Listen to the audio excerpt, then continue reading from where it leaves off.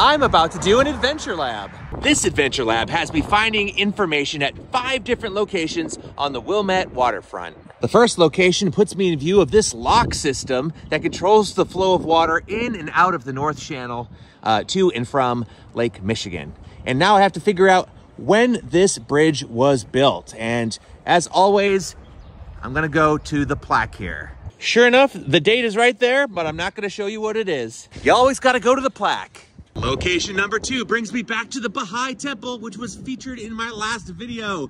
There's only 10 of these in the world, only 1 in North America, and it just happens to be here in Wilmette. I have to determine what color dot is on the back of this post at eye level. Looks like that used to be red. The next location, I believe, is down here. Oh, wait, I think it's actually on the other side of the bridge. Gotta go around. Okay, this is probably more like it. The information I need down here is on this plaque. You always go to the plaque. I need the year it was dedicated, which I won't show you. However, this is dedicated to a civil engineering feat that took place long ago when they reversed the flow of the Chicago River.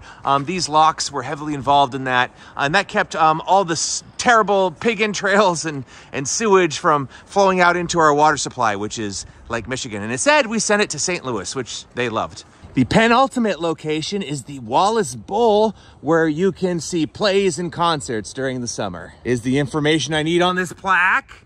It was. The final location is out on the beach. This is beautiful Gilson Beach.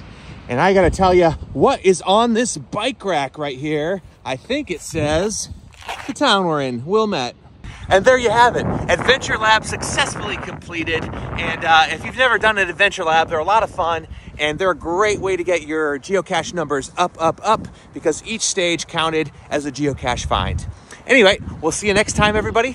Wait, don't go. This Adventure Lab has a bonus cache attached to it. What does that mean? Well, some Adventure Labs, when you solve them, they give you the coordinates to an additional geocache that you would not be able to find had you not solved the Adventure Lab. So we're gonna go to find this final container. It's got a lot of favorite points.